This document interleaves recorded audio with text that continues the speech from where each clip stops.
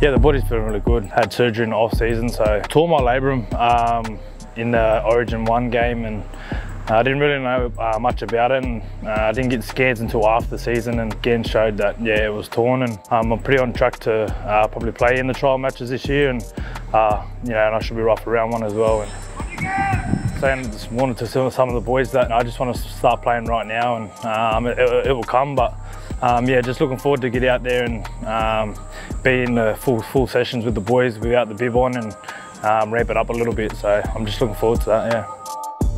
I think this pre-season we've gotten a lot stronger together. Last year was, it was an improvement from the previous years, and we had 7 in a row at one stage.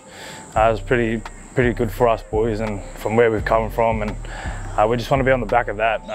We don't really want to change much. We just want to play for each other, play for one another, and go out there and give what the fans want. And they're the reason why we go out and do what we do. If it wasn't for them, we wouldn't, we wouldn't be where we are. So give back to the fans and all the members out there, and yeah, we want to have a good season for them, and also the club and organisation here.